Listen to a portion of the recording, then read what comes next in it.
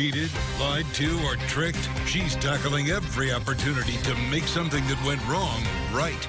Better Call Behnken is on your side. Well, here's a frightening thought. Could a crook end up with your stimulus money? Your money could be on the way to the wrong hands, and you might not even know it till it's too late. A Lakeland woman discovered someone has already stolen her tax refund, and now she's worried the stimulus money will be next. That's when she knew she better call Behnken, and 8 on Your Side consumer investigator Shannon Behnken is helping stop that thief.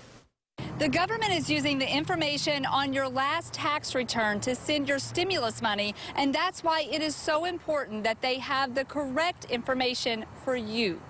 Brittany Starling, a bartender at a Lakeland country club, is now relying on takeout and delivery orders. Thankfully, I do still have a job, but my income has definitely been cut in half, if not less. Brittany was looking forward to her tax return, and then she discovered some crook filed in her name and stole her more than $1,000 refund.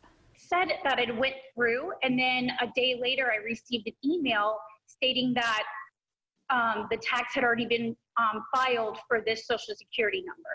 Now she's worried the government will send her stimulus money to the same crook. And of course, her calls to the IRS have been unanswered. And I just feel helpless right now. Every year, tax refund fraud is a problem. But this year, victims could be hit twice, since information on your tax return is used to issue stimulus money.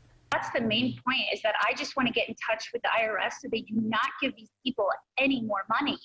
You know, they've already got my whole tax return, which was a nice lump sum, and now they're going to get another $1,200. For now, Brittany is thankful that she's still working, and she's hopeful the government will send her stimulus money to her.